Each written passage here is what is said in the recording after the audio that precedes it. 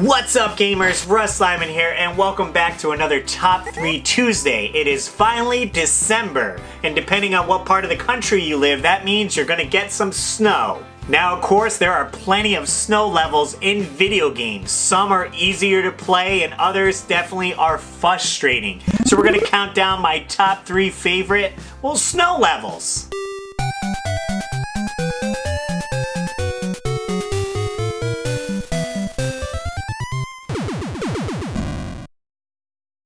Definitely a classic game, a nice run and gun shooter. Coming in at number 3.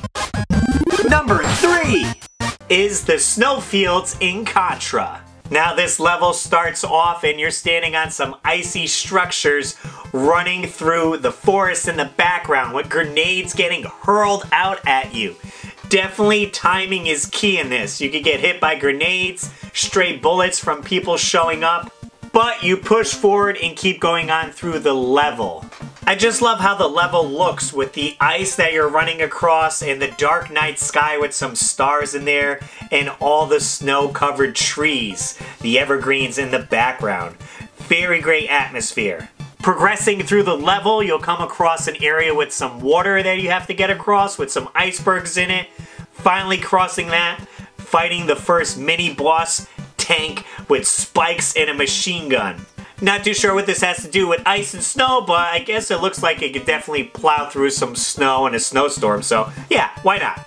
Then it's back into the woods for more action and bombs flying in.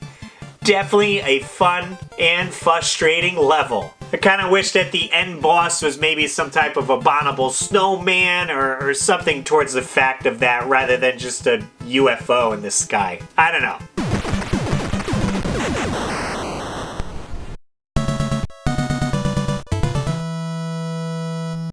Moving on to my next selection that's on Super Nintendo.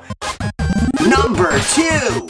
And that's in Mega Man X, Chill Penguin stage. Now this stage has snow in the beginning of the level, and one thing that I love is they have a robot lumberjack that chops wood that flies at you. You can then make your way to an underground cave full with ice floors, so be careful not to fall into any pits. This is the level where you come across one of Dr. Light's upgrade tubes, giving you the dash boots. A fantastic upgrade right off the bat. Hence why most people start with this level when they play the game. Moving on, you eventually make it to a part where you find a sweet mech suit that you could run around in. Pouncing through the snow and beating up the other mechs in there is pretty awesome. Again, this does a great job with detail in this level, where all the stuff in the background has slight ice on it, or maybe some of the ledges that you're jumping on. There's ice crystals hanging from the ceiling in the cave parts. And even when in the background, you can see off in the distance the ice mountains with plenty of snow on it. It just makes you feel cold playing the level. And finally, you make it to Chill Penguin himself. Definitely cool robot master. He makes ice sculptures of penguins that he can blow at you, creating a winter storm in the level. And he shoots ice chunks out of his mouth that can crash into you. But overall, once you get his pattern down, he's pretty easy to defeat. Well, I definitely love me some Mega Man X.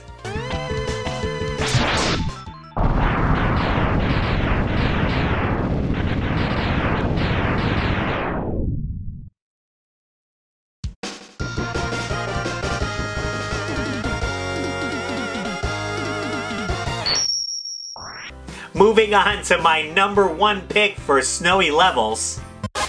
Number 1! It's definitely from one of my favorite games, and that's Super Mario Bros. 2. This level is pretty awesome. I'm playing it on the Mario All-Stars version where they have a little bit more updated graphics to it. It's definitely a slippery slope once you start because you're on ice cubes and you have to dodge a lot of enemies.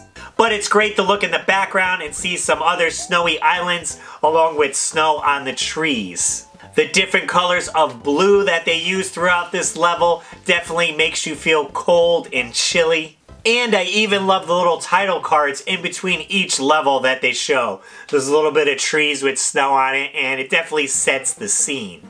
When you get further in the level, there are some whales that are awesome to look at. They're super cute, a nice bright purple that pops off of all the blue. and you're able to ride up their little spouts of water. Definitely some secrets in here. If you grab a potion and carry it to the end of the level, you're able to get a warp zone.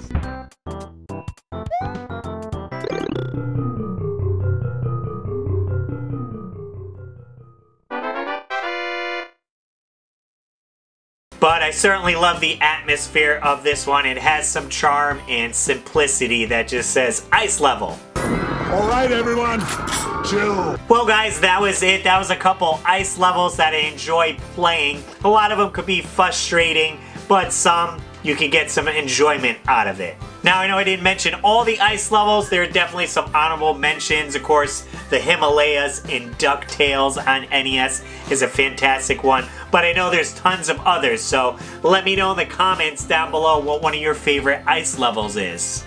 Guys, thanks so much for watching. Be sure to hit the thumbs up button if you enjoyed this video and subscribe for more videos weekly. As always, gamers, I'm Russ Lyman, and keep your world fun bit by bit.